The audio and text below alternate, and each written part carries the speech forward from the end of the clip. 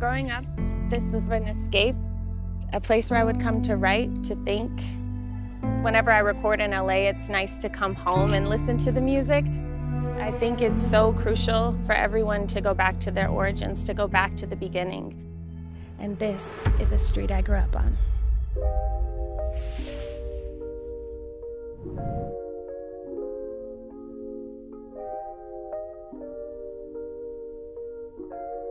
It feels good to be connected to a city that was once small and just continues to grow. A reflection of everything that my parents and my family instilled in me. Welcome to St. Mary's. This is my high school. Oh my goodness, I cannot believe I'm back. It has been years, we aren't counting. I am definitely not in dress code. I was always a scholar. I was on the honor roll. I was very studious, but I think they let me daydream in the back of the class, writing songs and just visualizing myself on a stage one day. And I was always so shy and in this shell that I think they let me do that so that I could open up and shine. This campus really shaped me as an artist.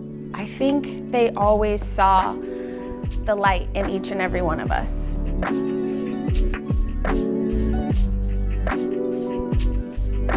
This gymnasium is my first ever performance for more than 5 people. This place was the foundation of my dreams. I'm actually gonna cry, oh my God. Coming back here, it feels like home and another dream come true.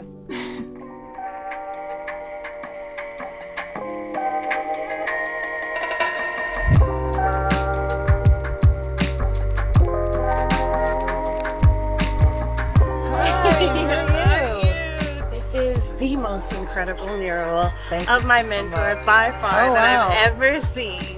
My name is Maggie Keene. I'm a freelance artist. I do murals and all kinds of other different things, but this is my biggest mural so far that I've done, and it's my favorite. Of all of these, it's the Third Eye Girl. When he invited me to go on tour, I actually didn't know that I was going to be performing. He points at me, tells me to come this way. I'm shaking. I'm like, this is insane. And the beat starts, and he had me cover his song in front of all those people for the first time. No rehearsal, no nothing. Third Eye Girl, and the fact that it's here, painted in my city, means the absolute world to me. Anytime I come back home, it's me grounding again in my origins. It's me really rooting myself in family.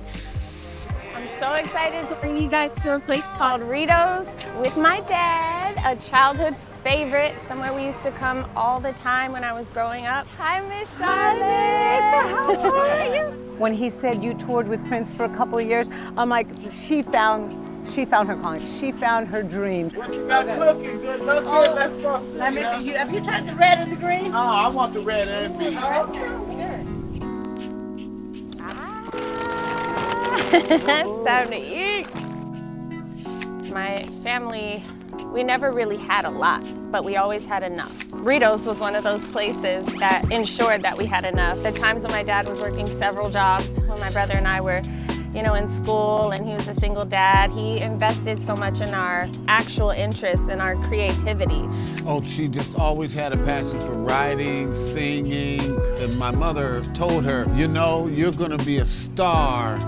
So I had to help make that come true,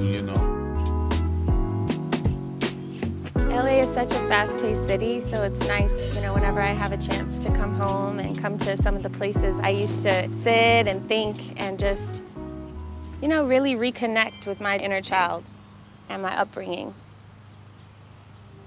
When you're an artist or just a human being existing in the world, if you're lucky enough to know where you're from and you're lucky enough to be connected to where you're from, it's beautiful to see exactly where you started so you can know exactly how far you've come.